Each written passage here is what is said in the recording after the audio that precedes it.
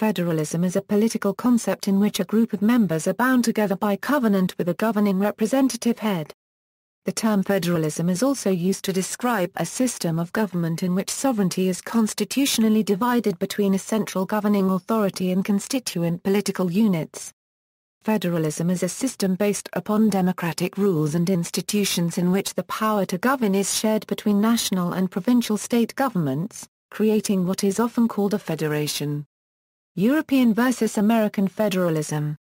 In Europe, federalist is sometimes used to describe those who favor a common federal government, with distributed power at regional, national and supranational levels. Most European federalists want this development to continue within the European Union. European federalism originated in post-war Europe. One of the more important initiatives was Winston Churchill's speech in Zurich in 1946.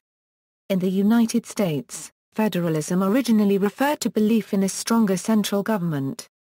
When the U.S. Constitution was being drafted, the Federalist Party supported a stronger central government, while anti-federalists wanted a weaker central government. This is very different from the modern usage of federalism in Europe and the United States.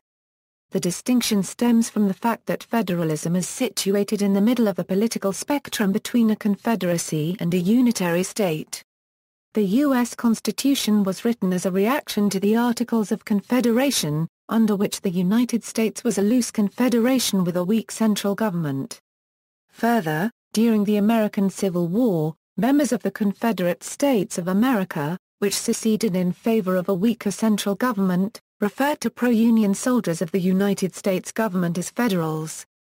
Thus in the United States federalism argued for a stronger central government, relative to a confederacy. In contrast, Europe has a greater history of unitary states than North America, thus European federalism argues for a weaker central government, relative to a unitary state. The modern American usage of the word is much closer to the European sense. As the power of the federal government has increased, some people have perceived a much more unitary state than they believe the Founding Fathers intended.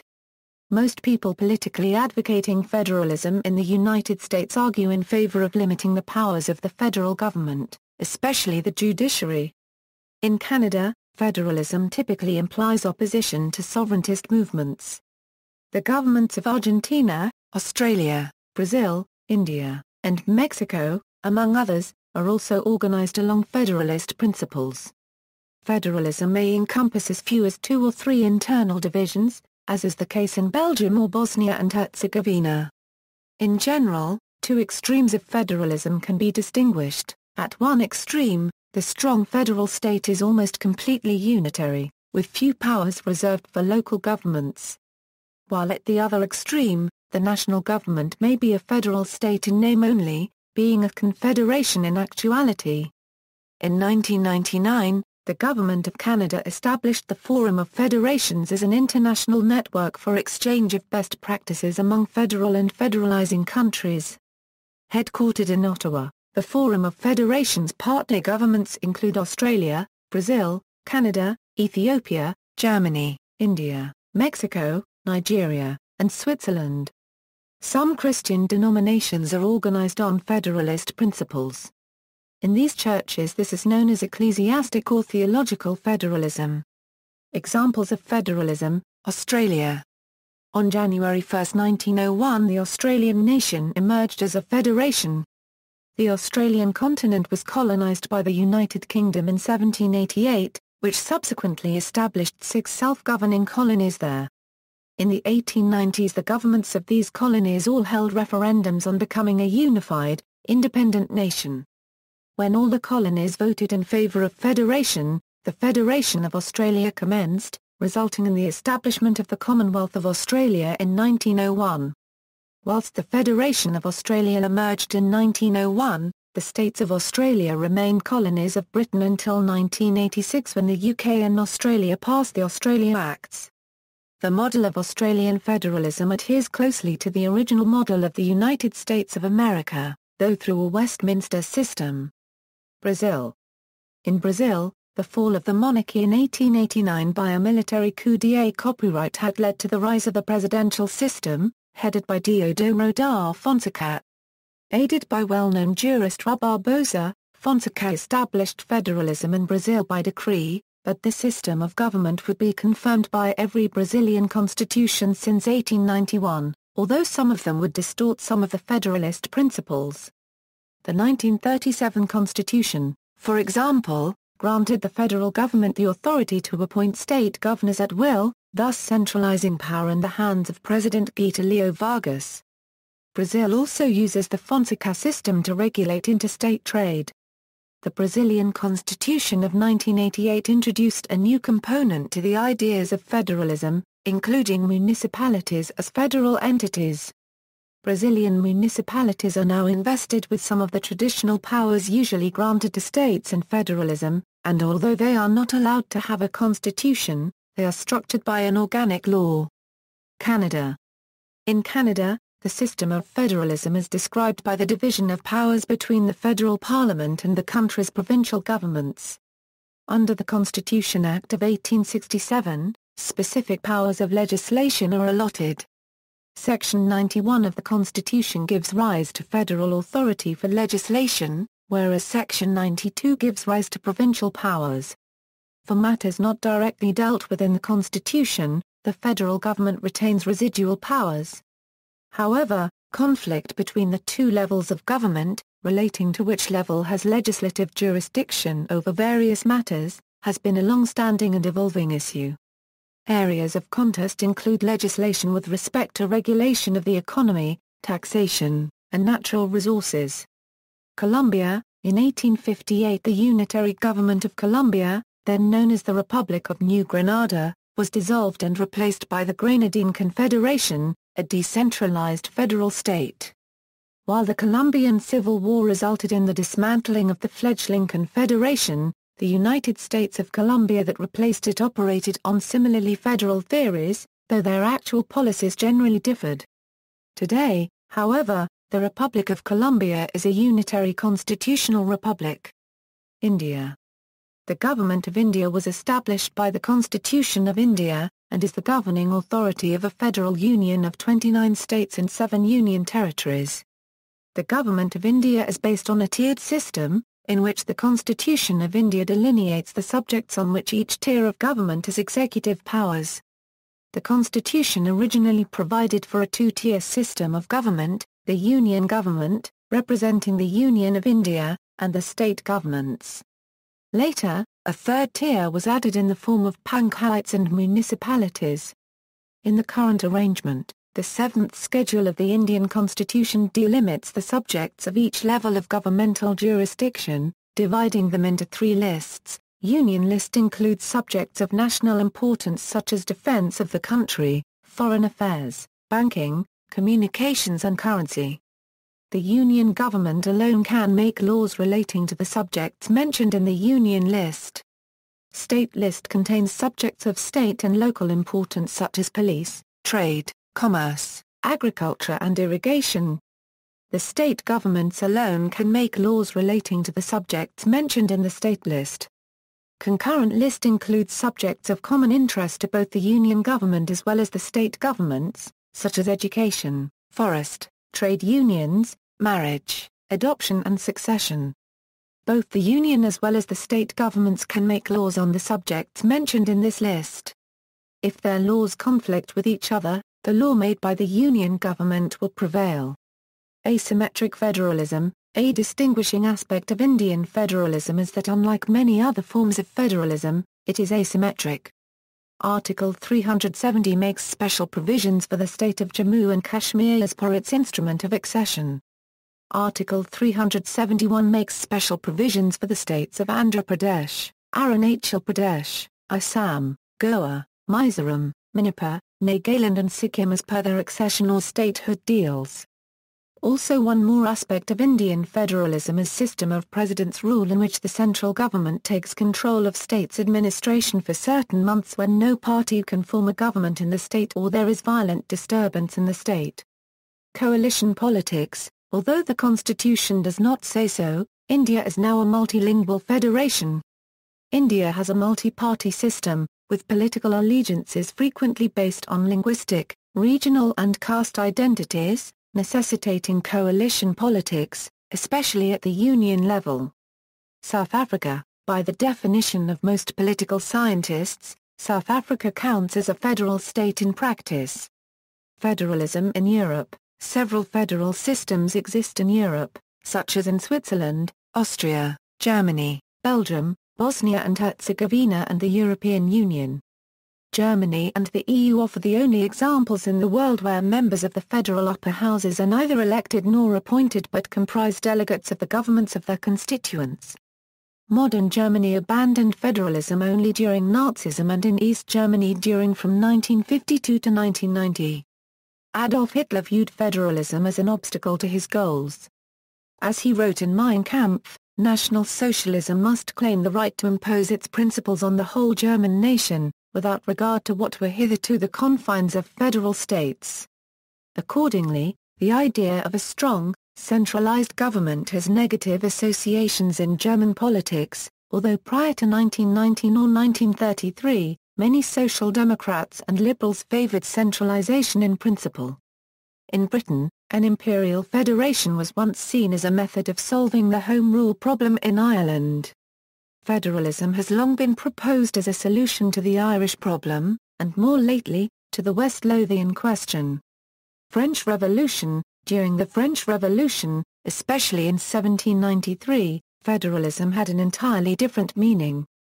It was a political movement to weaken the central government in Paris by devolving power to the provinces. European Union. Following the end of World War II, several movements began advocating a European federation, such as the Union of European Federalists or the European Movement, founded in 1948. Those organizations exercised influence in the European unification process, but never in a decisive way. In 2011 also a European political party calling for the creation of a federal Europe was established, the European Federalist Party. Although the drafts of both the Maastricht Treaty and the treaty establishing a constitution for Europe mentioned federalism, the representatives of the member countries never adopted it. The strongest advocates of European federalism have been Germany, Italy, Belgium and Luxembourg, while those historically most strongly opposed have been the United Kingdom and France. While other countries that have never campaigned specifically for a particular means of governance in Europe are considered as federalists. Some would consider this the case with states such as Spain, Portugal, Greece, and Hungary. In recent times the French government has become increasingly pro-European Union, while countries like the Czech Republic have taken on the roles of primary opponents to a stronger EU. Those uncomfortable using the Euro word in the EU context should feel free to refer to it as a quasi-federal or federal-like system. Nevertheless, for the purposes of the analysis here, the EU has the necessary attributes of a federal system. It is striking that while many scholars of the EU continue to resist analyzing it as a federation, most contemporary students of federalism view the EU as a federal system. Russian Federation. The post-imperial nature of Russian subdivision of government changed towards a generally autonomous model which began with the establishment of the USSR. It was liberalized in the aftermath of the Soviet Union, with the reforms under Boris Yeltsin preserving much of the Soviet structure while applying increasingly liberal reforms to the governance of the constituent republics and subjects. Some of the reforms under Yeltsin were scaled back by Vladimir Putin.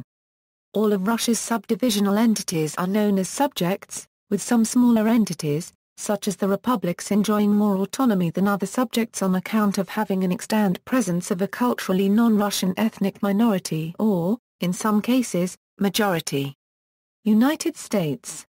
Federalism in the United States is the evolving relationship between state governments and the federal government of the United States. American government has evolved from a system of dual federalism to one of associative federalism.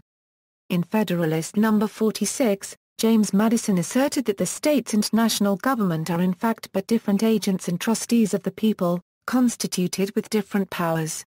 Alexander Hamilton, writing in Federalist No. 28, suggested that both levels of government would exercise authority to the citizens' benefit. If the people's rights are invaded by either, they can make use of the other as the instrument of redress.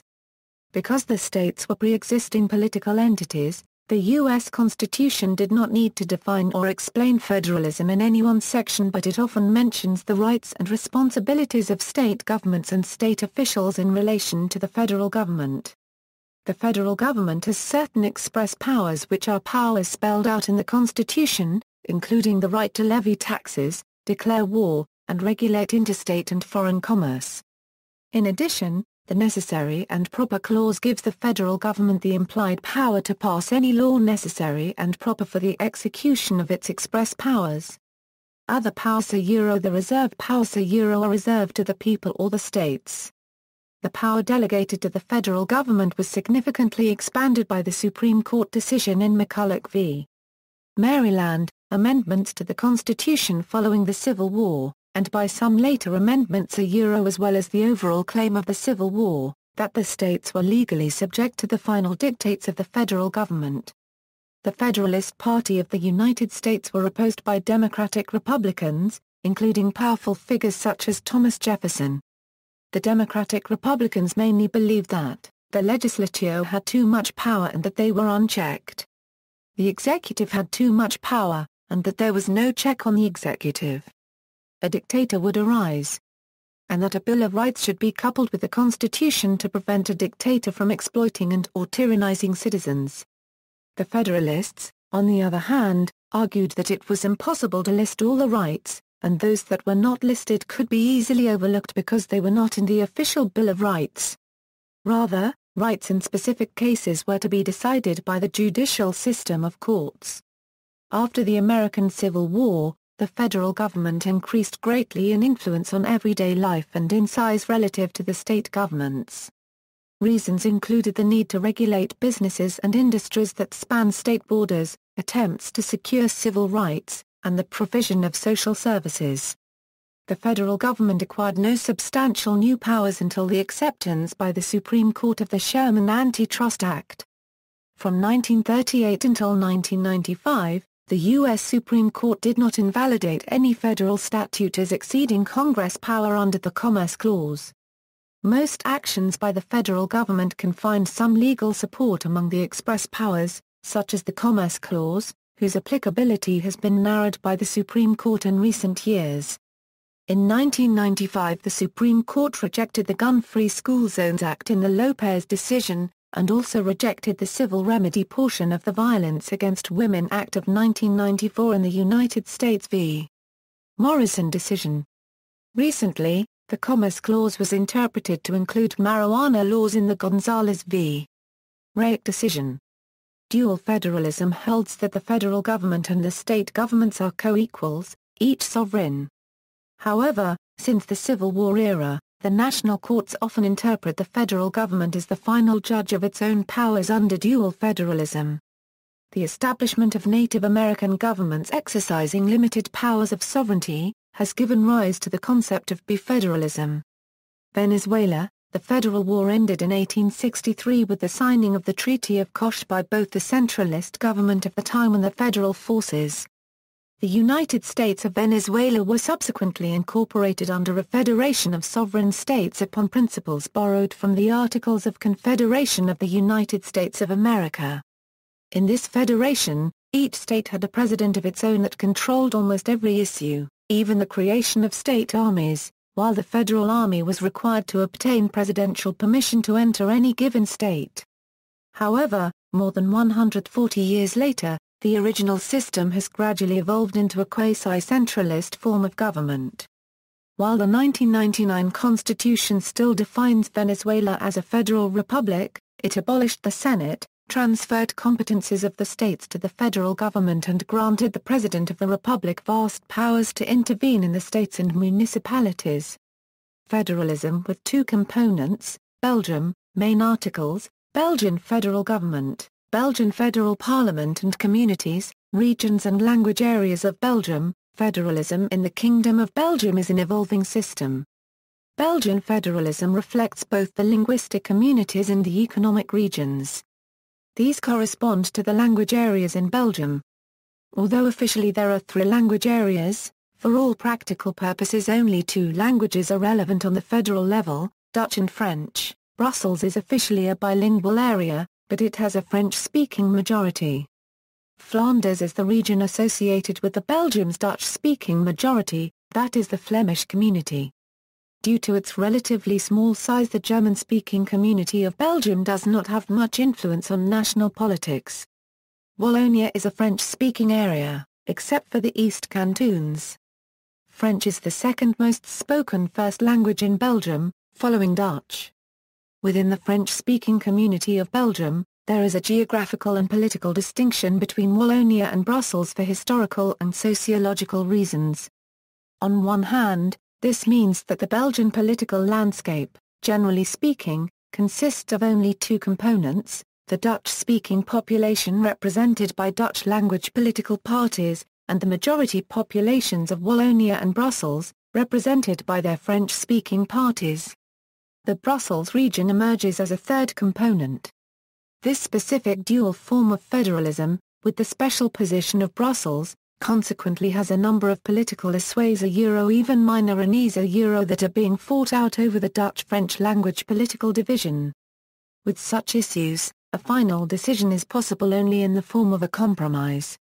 This tendency gives this dual federalism model a number of traits that generally are ascribed to confederalism, and makes the future of Belgian federalism contentious. On the other hand, Belgian federalism is federated with three components. An affirmative resolution concerning Brussels' place in the federal system passed in the parliaments of Wallonia and Brussels. These resolutions passed against the desires of Dutch-speaking parties, who are generally in favour of a federal system with two components. However, the Flemish representatives in the Parliament of the Brussels Capital Region voted in favour of the Brussels resolution, with the exception of one party. The chairman of the Walloon Parliament stated on July 17, 2008 that Brussels would take an attitude. Brussels Parliament passed the resolution on July 18, 2008. The Parliament of the Brussels Capital Region approves with great majority a resolution claiming the presence of Brussels itself at the negotiations of the reformation of the Belgian state. July 18, 2008. This aspect of Belgian federalism helps to explain the difficulties of partition. Brussels, with its importance, is linked to both Wallonia and Flanders and vice versa. This situation, however, does not erase the traits of a confederation in the Belgian system. Other examples. Current examples of two-sided federalism: Bosnia and Herzegovina is a federation of two entities, Republika Srpska and Federation of Bosnia and Herzegovina. Historical examples of two-sided federalism include Czechoslovakia, until the Czech Republic and Slovakia separated in 1993. The Federal Republic of Yugoslavia, from 1992 to 2003 when it became a confederation titled the State Union of Serbia and Montenegro. This confederation expired 2006 as Montenegro declared its independence. The 1960 Constitution of Cyprus was based on the same ideas, but the union of Greeks and Turks failed. United Republic of Tanzania, which was the union of Tanganyika and Zanzibar. Iraq adapted a federal system in October 15, 2005, and formally recognized the Kurdistan region as the country's first and currently only federal region. See Constitution of Iraq for more information regarding Iraq's method of creating federal entities. The Federal Republic of Cameroon operated between 1961 and 1972, proposed federalism. It has been proposed in several unitary states to establish a federal system, for various reasons. China. China is the largest unitary state in the world by both population and land area.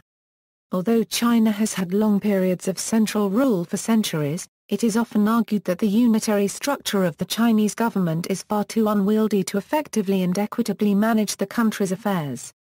On the other hand, Chinese nationalists are suspicious of decentralization as a form of secessionism and a backdoor for national disunity. Still others argue that the degree of autonomy given to provincial-level officials in the People's Republic of China amounts to a de facto federalism.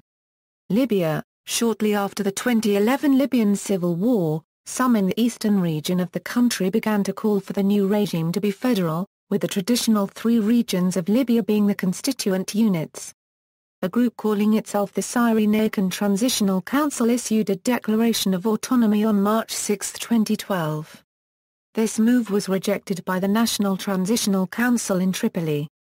Philippines. The Philippines is a unitary state with some powers devolved to local government units under the terms of the Local Government Code.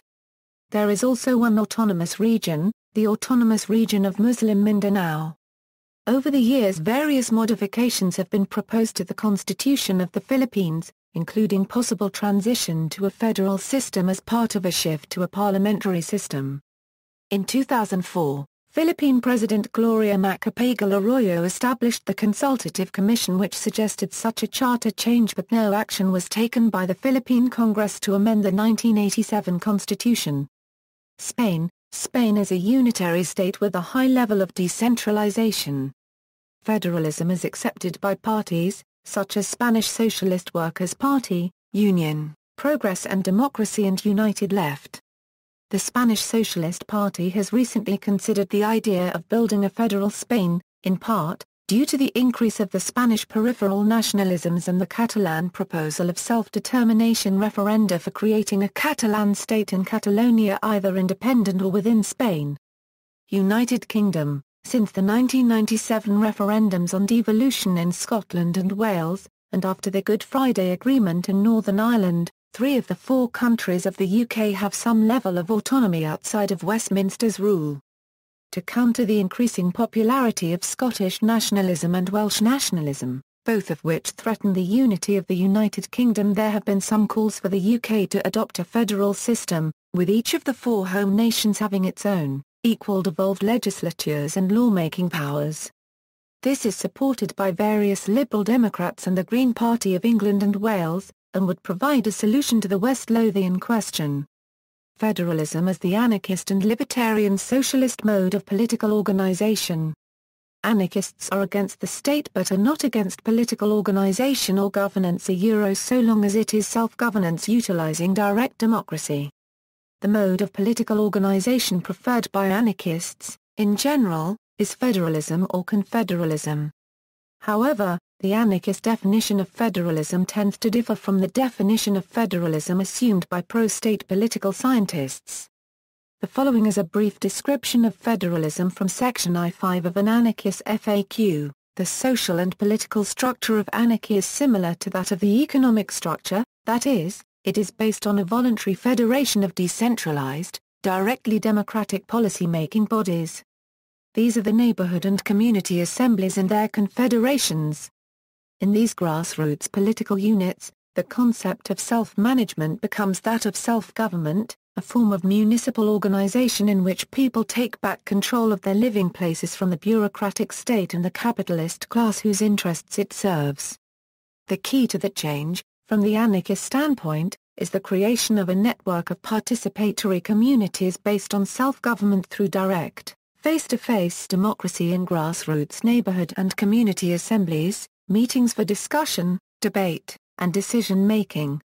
Since not all issues are local, the neighborhood and community assemblies will also elect mandated and recallable delegates to the larger-scale units of self-government in order to address issues affecting larger areas, such as urban districts, the city or town as a whole, the county, the bioregion, and ultimately the entire planet. Thus the assemblies will confederate at several levels in order to develop and coordinate common policies to deal with common problems. This need for cooperation does not imply a centralized body. To exercise your autonomy by joining self-managing organizations and, therefore, agreeing to abide by the decisions you help make is not a denial of that autonomy. In a centralized system, we must stress, power rests at the top and the role of those below is simply to obey.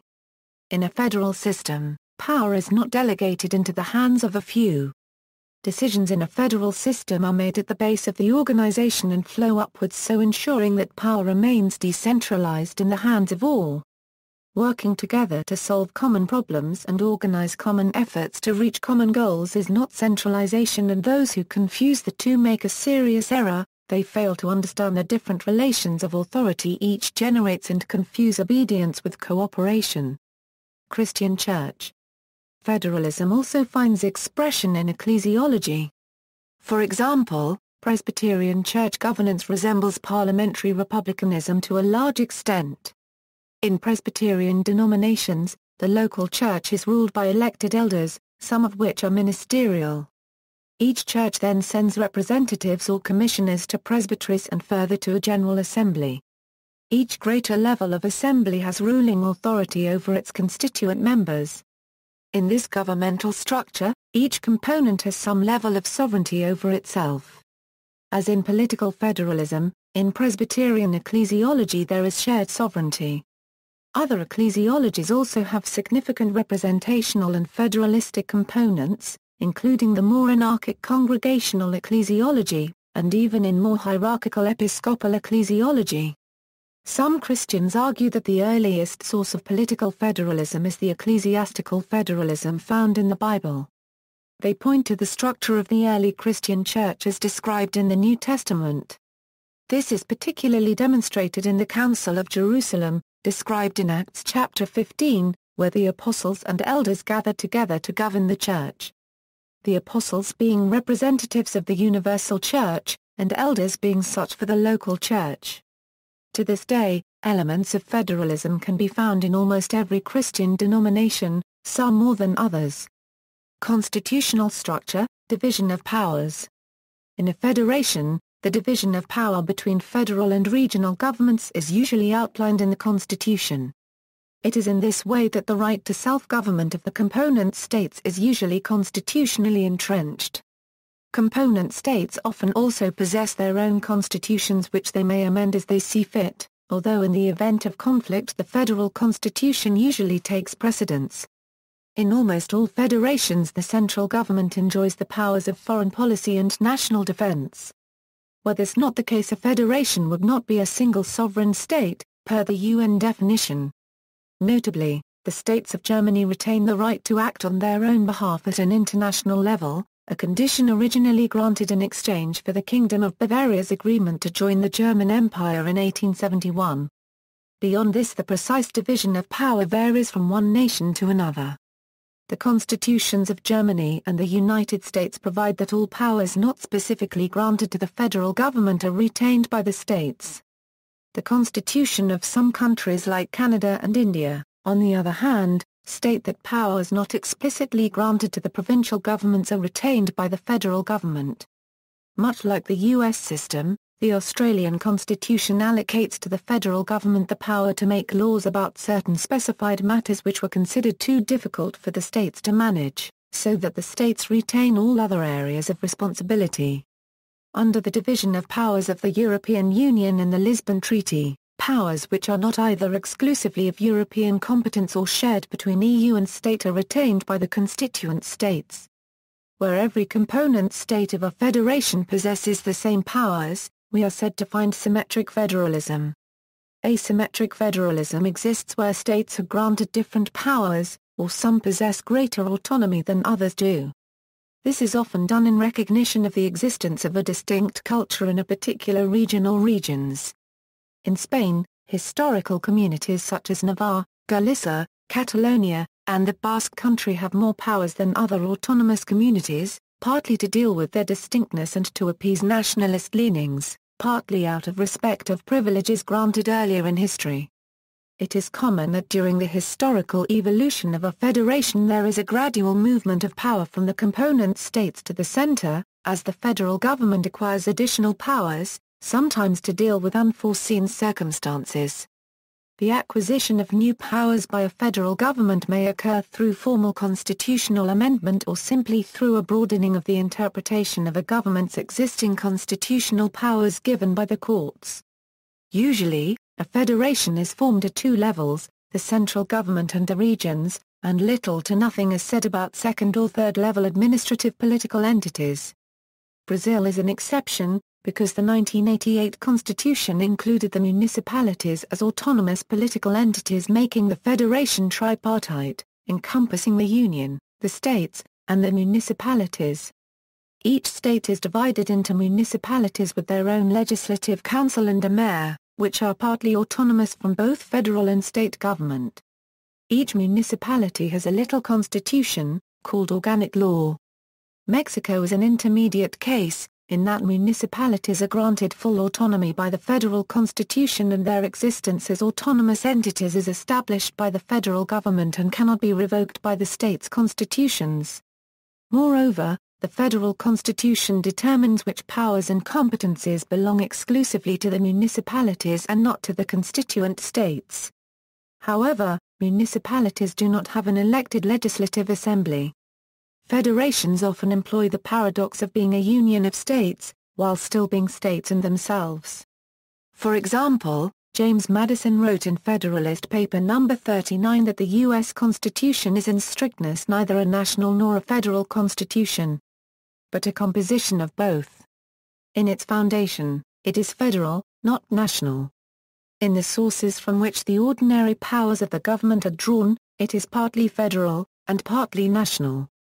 This stems from the fact that states in the U.S. maintain all sovereignty that they do not yield to the Federation by their own consent. This was reaffirmed by the 10th Amendment to the United States Constitution, which reserves all powers and rights that are not delegated to the federal government is left to the states and to the people. Organs of government. The structures of most federal governments incorporate mechanisms to protect the rights of component states. One method, known as intrastate federalism, is to directly represent the governments of component states and federal political institutions. Where a federation has a bicameral legislature, the upper house is often used to represent the component states while the lower house represents the people of the nation as a whole. A federal upper house may be based on a special scheme of apportionment, as is the case in the Senates of the United States and Australia, where each state is represented by an equal number of senators irrespective of the size of his population.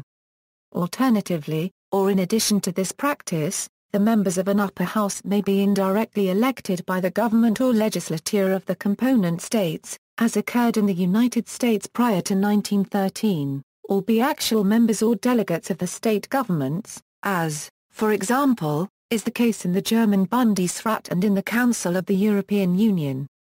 The lower house of a federal legislature is usually directly elected, with apportionment in proportion to population, although states may sometimes still be guaranteed a certain minimum number of seats. In Canada, the provincial governments represent regional interests and negotiate directly with the central government.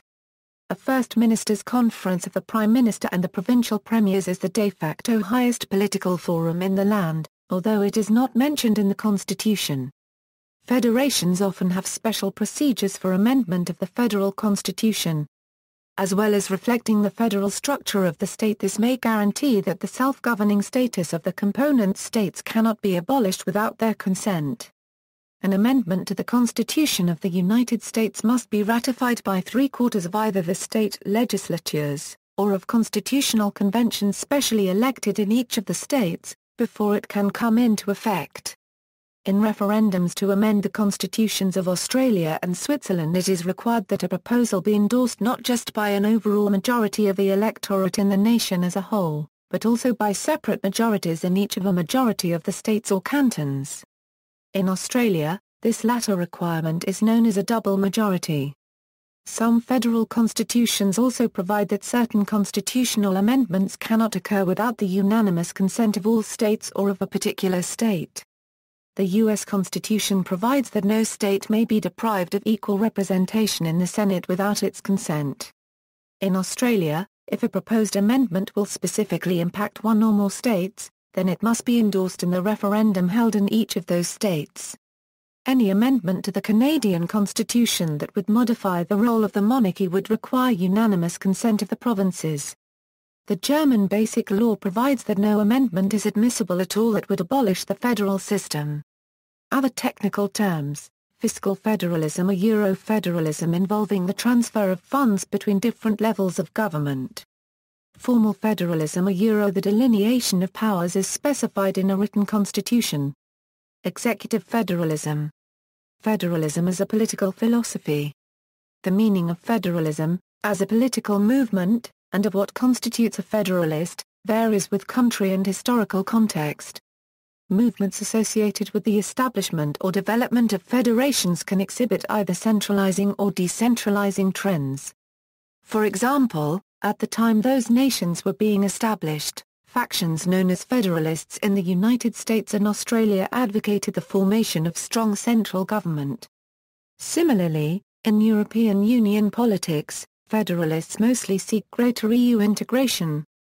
In contrast, in Spain and in post-war Germany, federal movements have sought decentralization, the transfer of power from central authorities to local units.